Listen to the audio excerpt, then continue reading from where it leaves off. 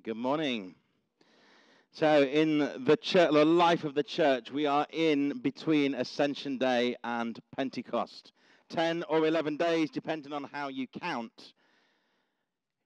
Over the last few years, we have been invited to join in with that ancient prayer of the church, "Come, Holy Spirit. Come, Holy Spirit." I believe we have been in a season of preparation. We have been preparing for next Sunday when we celebrate Pentecost, when we have our gift day as an opportunity to give thanks to God for all that he has been doing for us. It's an opportunity to give thanks to our generous God who gives to us in so many generous ways that we often miss. We have been spending a few weeks looking at giving and serving in the church, and how we need to prepare ourselves and our hearts so that we are in the right place to do so. Thy kingdom come is now a worldwide movement. We have seen many, many, many people come to faith. I believe that something wonderful is starting to stir in our nation. I believe that the Holy Spirit is starting to waken people up in our nation. Those of you at men's breakfast yesterday will have heard this little bit, but I'm going to share it for the benefit of everyone. This was from Pete Gregg. He says, "Something wonderful seems to be stirring." Probably where I nicked that phrase from. Snapshot 1, a week last Friday in Hackney, East London. Hundreds of young people from 3 local churches stayed up all night to pray and seek God. Al Gordon wrote, "I've never seen anything like it. There's a remarkable sense of consecrating love, setting apart the young and calling them to holiness." Snapshot 2, a week ago yesterday, in Trafalgar Square, thousands gathered to hear the gospel. Many were healed and saved, and the evangelist Daniel Chan summed it up in one word: historic.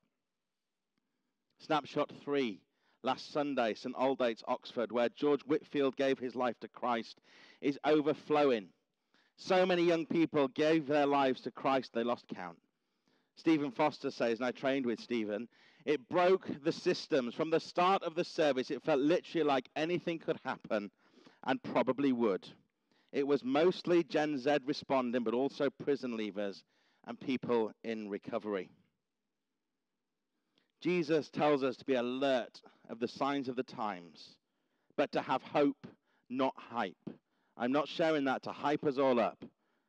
When in our darkest moments and it feels like everything is a failure, something is stirring in our nation. Over Easter, many churches reported bumper attendances.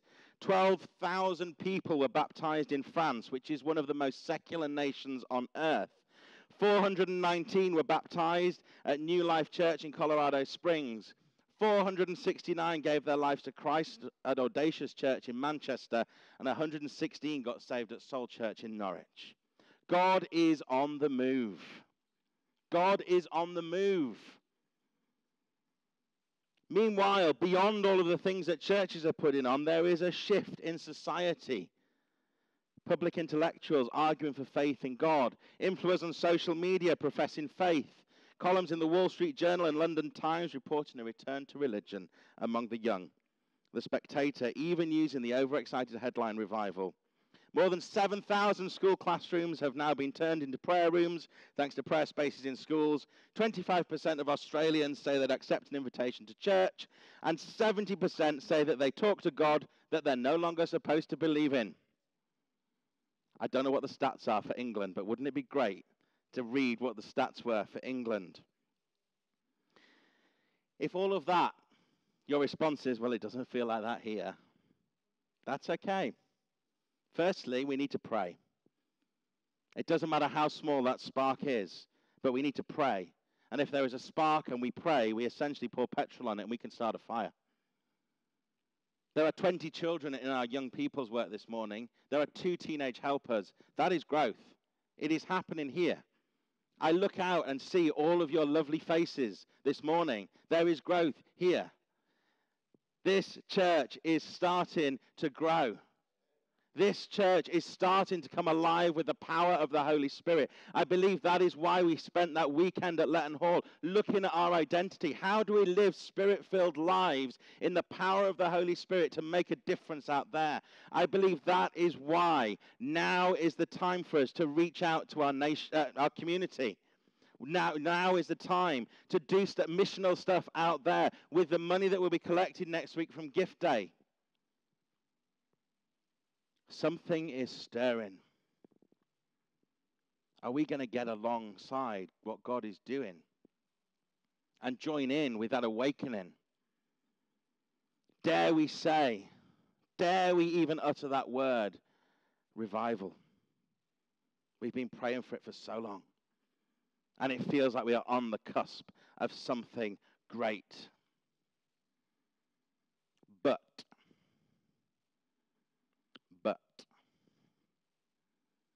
are our hearts ready? Are we ready for what is to come?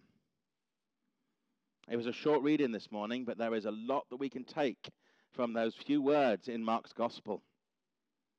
It's about giving. The rich, they showing how much they love God by how much they are giving. The priests noticed that because they were watched in the temple. They were watched how much they put in the pots. And then the widow comes in and puts in 2 small coins. If we look back to the ancient Middle East, it's likely that was an entire meal. Probably not a full day's wage, but at least a meal. She wouldn't know where her meal was coming from. She would sacrifice that for God.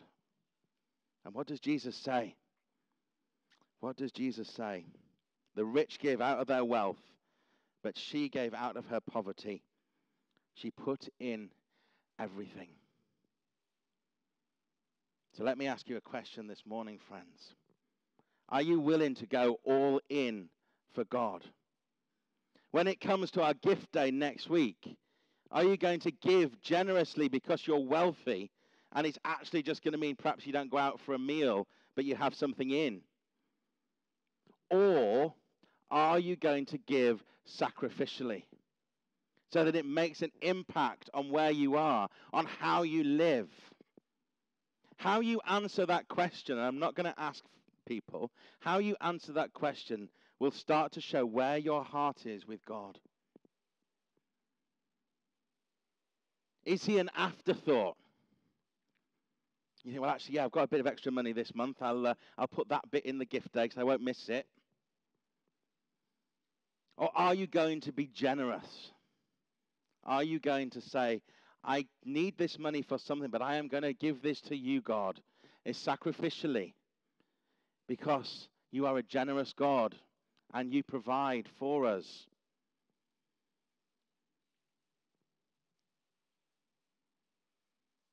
If we're generous, if we are fully committed and surrendered to God and we give sacrificially, I believe that in a few months' time, people might be writing that stuff about Christchurch Bushmead. In a few months' time, we may be stood here. Well, I may be stood here, you're sitting, and saying, hundreds of people have come to know the Lord. Hundreds of people have deepened their faith. We have continued in our discipleship. We have come to know more of Jesus, more than we've ever known before, because we'll never know everything. We have come to depend truly on the Holy Spirit in all that we do, because we are giving all of ourselves to God. In some ways, those few verses are about giving, but they're about so much more. Because they're about where is our heart? Are we fully committed to God? Do you come to church on a Sunday, enjoy the service, then go to work on Monday, and faith just goes out the window? I was guilty of that. I worked in law for 4 years, and it was only within the last 6 months that I shared I was a Christian.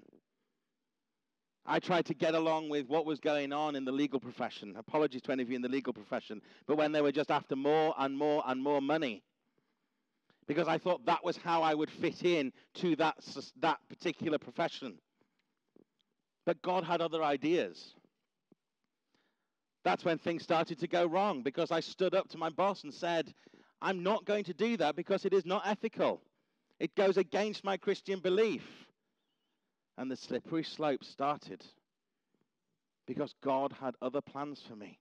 And I've said before, I've told you before, my DDO said to me, if you hadn't have left law, you'd have never got further in the discernment process. So when we come to gift day, which is about so much more than just giving our money, than writing a check, than sending a bank transfer, the first question should not be, how much am I going to give? The first question, well, the first thing you should do is, thank you, Lord. Thank you that you are a generous God. Thank you that you love me more than I will ever know. Then the question should be, okay, Lord, what do you want me to give? And gift day next week is not just about the money. It is about our time. It is about how we serve the church in so many different ways. There are so many of you sat out here that do so much stuff in the background that we don't see. It's not all about the upfront stuff on a Sunday. It's not all about the upfront stuff on a Wednesday. It's about those little jobs that perhaps we do at home that nobody sees. Perhaps it's writing the minutes for the PCC. Perhaps it's cleaning the toilets on a Friday. Perhaps it's fixing a light bulb. Perhaps it's preparing to lead worship. Perhaps it's preparing a sermon. Perhaps it's getting the milk ready so that there's milk when we have our tea and coffee. Perhaps it's coming those 10 minutes earlier to put the coffee urn on so that it's ready for people when we get to church. Nothing that we do for this church should be devalued. All of those things that I've just said are probably far more important than me standing up here and speaking to you. Because without all the other stuff, this couldn't happen. Without the support of all of you people, this would not happen. Because I could not on my own lead a service, preach, do the tech, do the worship, do the tea and coffee, do the cleaning, do the kids' work. The list goes on and on and on. Do the welcoming, do the clearing up, do the collection. There is so much that happens. So where are our hearts with God? When we hear things like that Pete Gregg shared, are we thinking, that's great for them, but it's not going to happen here? Or are we thinking, hallelujah, praise the Lord, bring it on. More of you, Lord, in Christchurch. More of you, Lord, in Luton. More of you, Lord, so that we can go and make a difference. Because it's not ourselves that make a difference. It's God working in us and through us, and us surrendering ourselves totally to Him that makes the difference. So the widow who puts the 2 coins in the pot that the priests ridicule, she is the one that is totally surrendered to God. She doesn't make a big thing of it. I'm not asking everyone to make a big thing. I'm just asking you to spend time with God over this next week. To say, what can I give? What can I bring to so faithful a friend, to so faithful a king? And we will sing those words at the end of the service.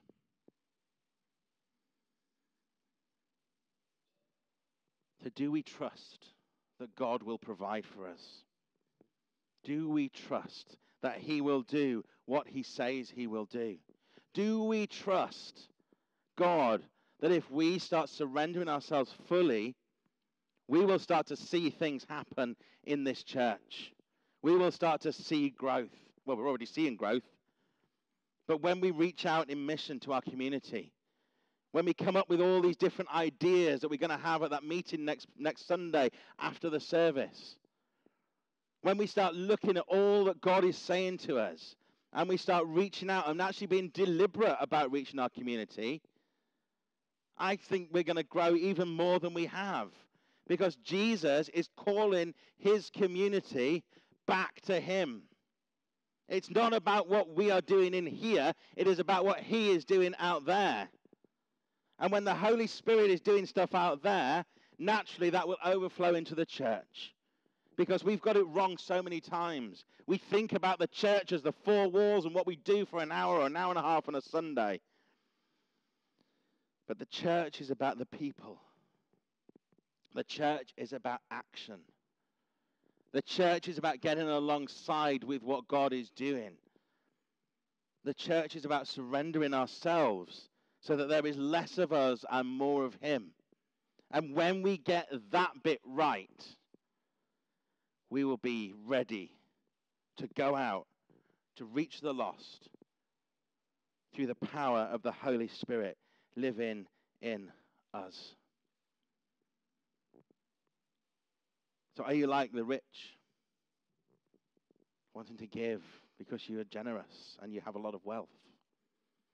Or are you like the widow that's going to give much of what she has because you are so devoted to God? You are surrendered to him who is going to do all things. When we gather next week to look at mission, I've said it before, let's dream big, because God can do far more than we can ever ask or imagine, as Paul tells us. So we will bring our ideas together. And if you're not going to be here, email me. Email me ideas. There is nothing off limits. The PCC will then review it all, and we'll look at which 2 or 3 we really feel God is asking us to engage with. Because the PCC, as I said 2-3 weeks ago, discerners, not decision makers. We will discern what God is saying to this church. But we can't necessarily do that on our own. It is not just about the 14 of us, I think it is, on the PCC. It is about everybody who is sat here now and our friends who are not with us today, listening and hearing what is God saying to the church in 2024. What is God saying to me? What can I do? As I said a few weeks ago when we looked at Abraham and Isaac, even if it sounds totally outrageous, don't be afraid to send it in. Because if it is totally outrageous, it's probably from God. If it's something that is so outside of your comfort zone, it's probably from God. I shared with a few people this last week. When I was at school, I could not stand up and public speak. It was you, wasn't it, yesterday, Steve, I think. I could not stand up and do it. I would burst out laughing straight away because the nerves got the better of me. So if you'd have said to me a few years, well, probably quite a few years ago now, if you'd have said to me, you're going to stand up and preach most Sundays, I'd have said, no, I'm not. I can't public speak. I laugh. Those of you that were with us in the pandemic will have seen what happens when I laugh.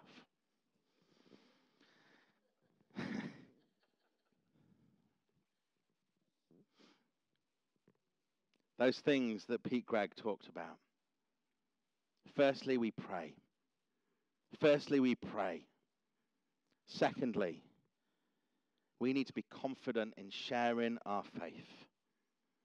There is a growing spiritual hunger in this land. People are open to the Lord despite what the media says, despite what the secular society tells us.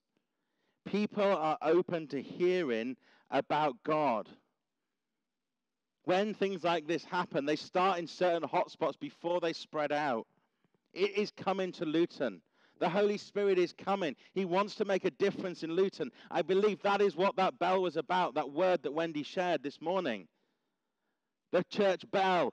Dong! Now is the time, because something is stirring in the atmosphere. Something is stirring in this nation. And thirdly, let's invest in our young people. Because this turn-in is most marked amongst Generation Z.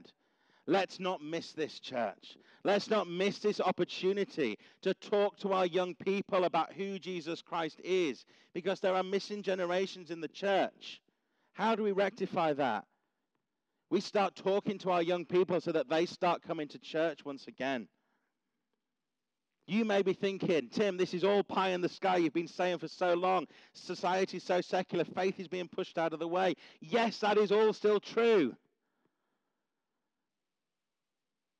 The church just needs to wake up. All is not lost. We're in a season of preparation, ascension to Pentecost. We pray, thy kingdom come. It's a worldwide movement of prayer. We pray, thy kingdom come, so that when next week comes, we celebrate the pouring out of the Holy Spirit. We celebrate that we are equipped for the task that God is calling us to. And we give generously and sacrificially out of our hearts, because it's all about our hearts. Where is your heart with God? Are you fully surrendered to him? Or are you thinking, well, yeah, okay, well, I'll go to church today. The time has come, friends, to make that decision. The time has come to say, Lord, I am fully surrendered to you. Lord, I am going to do what you ask me to do. And Lord, I want to see revival in this land. So let's prepare our hearts and our minds for all that is to come. We're going to listen to a song called Beautiful Surrender. And during that, I just want you to encourage you to look at the words, perhaps let them be sung over you. And as we listen to those words, ponder that question in your heart. Where am I with God today? Do I need to be fully surrendered?